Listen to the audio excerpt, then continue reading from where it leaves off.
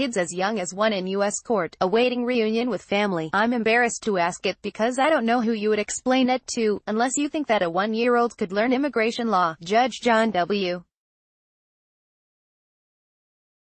Richardson told the lawyer representing the 1-year-old boy, immigration, separating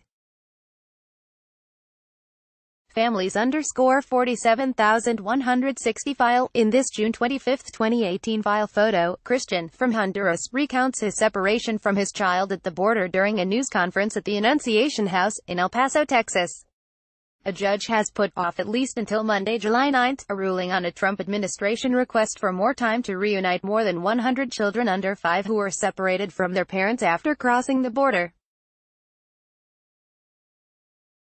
U.S. District Judge Dana Sabraw ordered the Justice Department to share a list of the 101 children by Saturday afternoon with the American Civil Liberties Union, which successfully sued the administration to force the young children and families to be reunited by Tuesday. AP photo, Matt York, file, Phoenix, AP. The 1-year-old boy in a green button-up shirt drank milk from a bottle, played with a small purple ball that lit up when it hit the ground and occasionally asked for agua. Then it was the child's turn for his court appearance before a Phoenix immigration judge, who could hardly contain his unease with the situation during the portion of the hearing where he asks immigrant defendants whether they understand the proceedings. I'm embarrassed to ask it because I don't know who you would explain it to, unless you think that a 1-year-old could learn immigration law. Judge John W. Richardson told the lawyer representing the 1-year-old boy, the boy is one of hundreds of children who need to be reunited with their parents after being separated at the border, many of them split from mothers and fathers as a result of the Trump administration's zero-tolerance policy. The separations have become an embarrassment to the administration as stories of crying children separated from mothers and kept apart for weeks on end dominated the news in recent weeks. Critics have also seized on the nation's immigration court system that requires children, some still in diapers, to have appearances before judges and go through deportation proceedings while separated from their parents. Such children don't have a right to a court-appointed attorney, and 90% of kids without a lawyer are returned to their home countries, according to Kids in Need of Defense, a group that provides legal representation. In Phoenix on Friday, the Honduran boy named Johan waited over an hour to see the judge. His attorney told Richardson that the boy's father had brought him to the U.S., but that they had been separated, although it's unclear when. He said the father, who was now in Honduras, was removed from the country under false pretenses that he would be able to leave with his son. For a while, the child wore dress shoes, but later he was in just socks as he waited to see the judge. He was silent and calm for most of the hearing, though he cried hysterically afterward for the few seconds that a worker handed him to another person while she gathered his diaper bag. He is in the custody of the U.S. Health and Human Services Department in Arizona.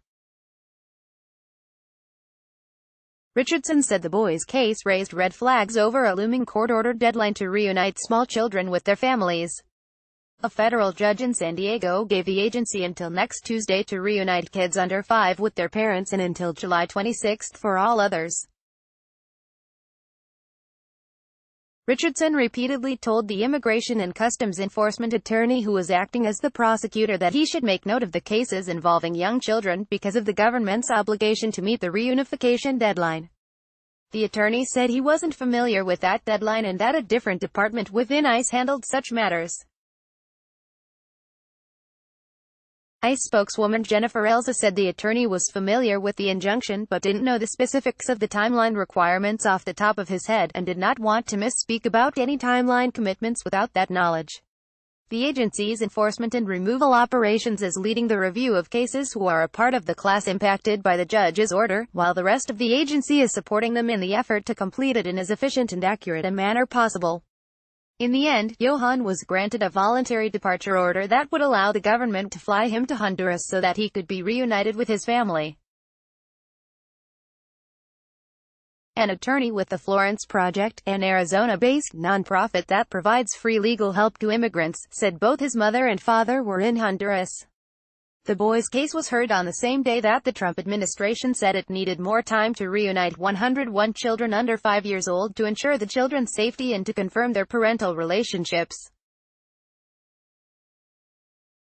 The two sides had a hearing on the matter Friday in San Diego and will determine over the weekend which cases merited delay. Justice Department Attorney Sarah Fabian stressed to the judge that the government is deploying significant resources to ensure that children are being reunited with parents in timely fashion. Around the same time as the San Diego hearing, other kids who had been separated from their parents made their way to court in Phoenix. A boy from Guatemala dressed in a vest and tie was asked by the judge how old he was, and the child simply put 5 fingers up. His attorney said his father had brought him to the country and had been returned 2 weeks ago to their home in Guatemala. He asked for a voluntary departure to be issued for the boy. "What do you think about going back to Guatemala?" Richardson asked the boy. The family separation issue is especially urgent for the parents of young children who are even more dependent on their mothers and fathers. Studies show that major stress at a very young age can create a lifetime of emotional and even physical problems.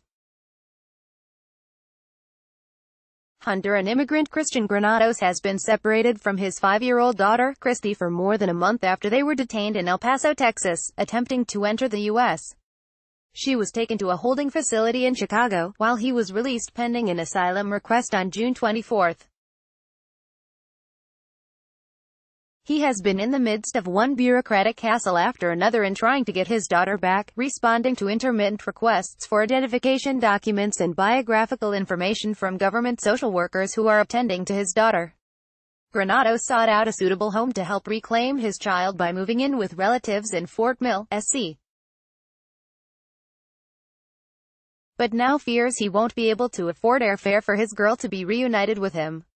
He said authorities requested $1,250 to fly her from Chicago.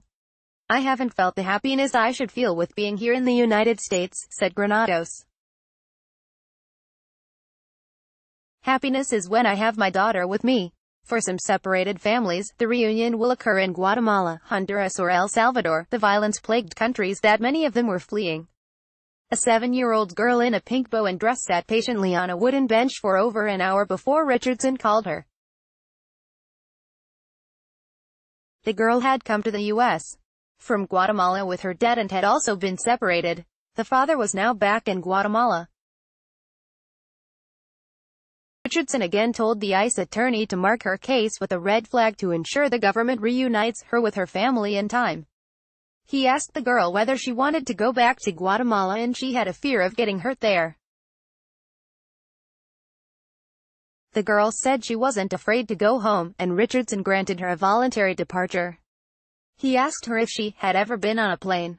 When the girl nodded that she hadn't, Richardson said she was in for an experience. Associated Press writer Morgan Lee in Santa Fe, NM, contributed to this report. Follow Astrid Galvan on Twitter at https://twitter.com/AstridGalvan.